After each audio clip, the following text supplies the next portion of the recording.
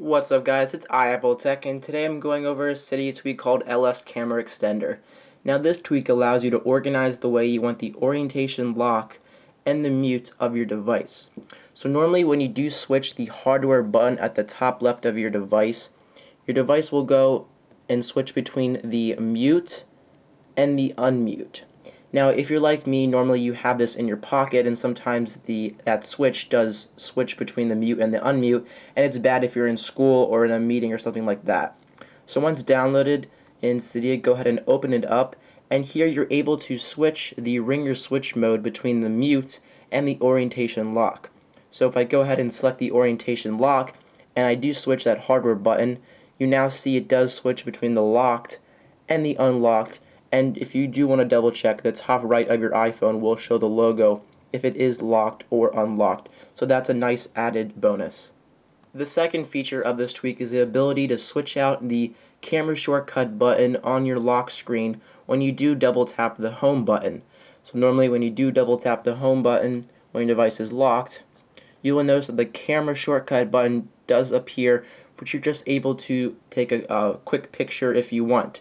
But if you're like me, you probably don't really use that and you want to switch it out. So what you want to do is you want to go ahead into the option Always Show First, and here you want to switch the orientation lock / mute button. So now when you do double tap your device and it is locked, you will see we have the mute and the unmute, which you're able to just click to mute your device and unmute your device. If you want to switch that to the orientation lock mode, just go back into the ringer switch mode, switch that to the mute, and now when you do lock your device, you now have the lock and the unlock orientation mode right there, so you can switch between the two in a nice easy way. But if you still want to have access to the camera shortcut button, the long press option will be for you. If you go ahead and enable that and you go ahead and lock your device, you will be able to switch between the orientation lock mode just like that, and if you hold it, it will switch to the camera button, which you're still able to take pictures if you want. You can also switch this if you do want the sound and the camera button. So go ahead and lock your device, double tap it, and now we have the option for the mute and the unmute, and if you hold it, you're now able to switch to the camera button to still take pictures.